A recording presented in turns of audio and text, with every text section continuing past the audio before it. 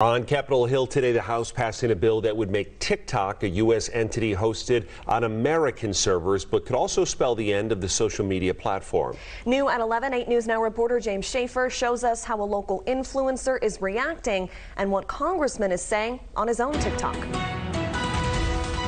I'm a Las Vegas-based television news reporter. Of course, I'm going to do a story about a federal TikTok ban and its impact on the Las Vegas community to an outdated trend, and also ask why one Nevada congressman is voting to save TikTok. I just voted no on the bill that could potentially ban TikTok. On his TikTok account, Nevada Congressman Stephen Horsford saying if TikTok should be held accountable, all social platforms should be too. An opinion coming after the 352 to 65 vote in Congress, where the three other Nevada representatives voted yes. The bill pressuring TikTok to sell to a U.S.-based web host in the next 6 months. Otherwise, they say they will not be able to operate in the United States. It's created a life that I probably never even dreamed of. Greg Chin, a Las Vegas realtor, influencer, and content creator with more than 150,000 followers on TikTok, spoke with us about TikTok's impact on his business. By having a platform where your community can participate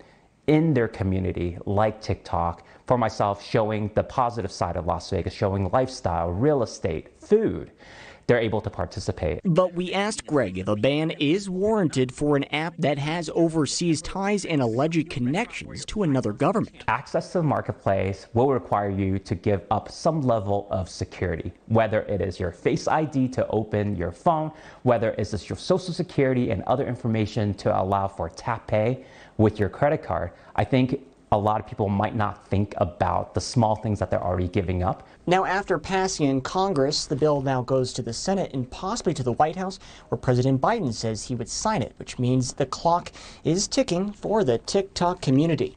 Reporting James Schaefer, 8 News Now.